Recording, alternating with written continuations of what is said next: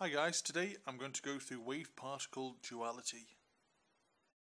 Prince Louis de Broglie once said, "If waves can have particle properties, cannot particles have wave properties?" And he posed this question as a student and it earned him his PhD in physics. It's not bad going. And it was confirmed experimentally because you can get electrons to show interference patterns, and I'll show you later on in this presentation. And he actually won the Nobel Prize 5 years after he did his PhD, so not bad going there, Louis. Well done. And this is Louis de Broglie's formula that he came up with. And he came up with the idea that all particles can act like waves. So this is the wavelength associated with the particle. This is Planck's constant, and this is the momentum of the particle, which is the mass times velocity. It can also be written like this, so I've just substituted momentum for mass times velocity here. So the particle's wavelength is equal to Planck's constant divided by mass, which is in kilograms, times by velocity, which is in meters per second. Matter waves, the de Broglie wavelength. The de Broglie wavelength, the wavelength of a particle. All particles of matter, electrons, protons, atoms, marbles, and even you and I, have a wavelength that is related to the momentum of the particles by, well, there's lambda, the wavelength, h, which is Planck's constant, divided by mv. So, as the particle's velocity or mass increases, its wavelength decreases. Particles as waves. Wavelength versus size of the particle. In the macroscopic world, for larger mass objects travelling at ordinary speeds, for example the mass of a ball bearing, which is 0.02 kilograms, may be going at the speed of sound, which is 330 meters per second, the wavelength associated with that particle would be 10 to the minus 34 meters, which is actually 10 to the 24 times smaller than the diameter of a hydrogen atom. Where the wavelengths are below any kind of detectable limit, so we don't observe wave properties in everyday life. So what about the macroscopic world? For example, electrons. So for tiny particles travelling at ordinary speeds, while the mass of an electron is 9.109 times 10 to the minus 31 kilograms, and maybe it's going just 2% the speed of light. Well, actually, the wavelength that it'd be going, if we put it into the de Broglie equation, is 1.2 times 10 to the minus 10.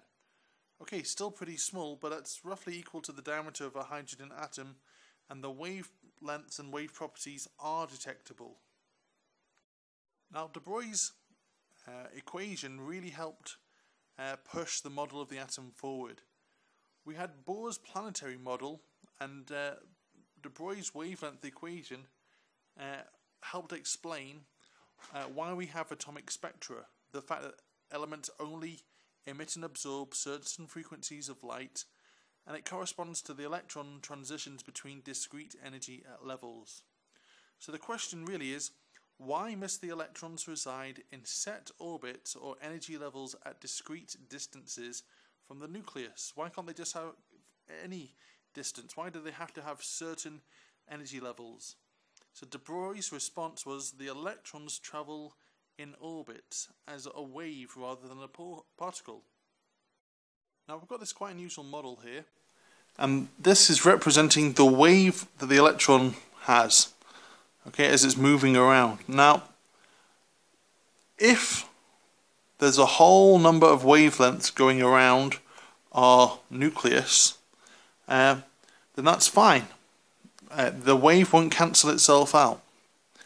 But here I've actually got a wave, and it doesn't quite add up to a whole number of wavelengths. In fact, it's 4.5 wavelengths. So as a standing wave, it's actually going to end up being out of phase, and the wave will start cancelling itself out, which is kind of an odd idea. The fact that a wave will cancel itself out, like how can an electron cancel itself out? But mathematically it seemed to work just perfectly. So wrap the wave around the circumference, which is 2 pi r, until the ends meet. The standing wave exhibits constructive interference for an integral number of wavelengths at each energy level.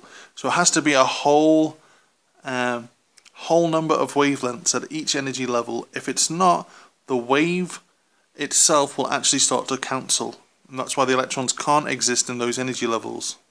Now, one of the first experiments where the wave properties of electrons were discovered or observed is where you get an electron gun similar to the cathode ray oscilloscope tube, and you fire electrons, but this time there's a very thin piece of graphite here, and as the electron goes through, as the electrons pass through, they will effectively, the thin graphite screen is acting like a diffraction grating, and you'll end up getting, as electrons come through, bands where the electrons form in areas where they don't form.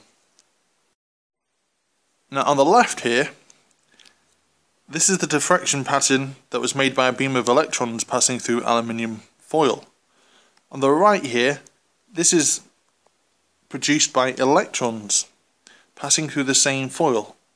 So you can see we've got areas where the wave itself is cancelling, the X-rays are cancelling, and likewise here, the electrons have also got areas where we've got superposition of these waves where the waves will add up. We'll find electrons where the waves add up, and we'll find no electrons where the waves cancel each other out. It's a very weird idea that a wave can cancel out something that's a particle. So we're left with a bit of a weird situation where waves can act like particles and particles can act like waves. So one experiment you can show where light is definitely acting like a wave is diffraction. The interference pattern produced is only produced with waves. But the photoelectric effect, the idea that we've got a photon, an individual particle of light coming in and individual electrons coming off, shows that waves can act like particles. Likewise, with the electron, we've seen that you can have electron diffraction and we can get these rings being produced. And that only occurs with waves. But electrons can be moved by electric and magnetic fields, and that's properties only observed with particles. So we're left with this really unusual situation where waves can act like particles and particles can act like waves. Okay, bye for now.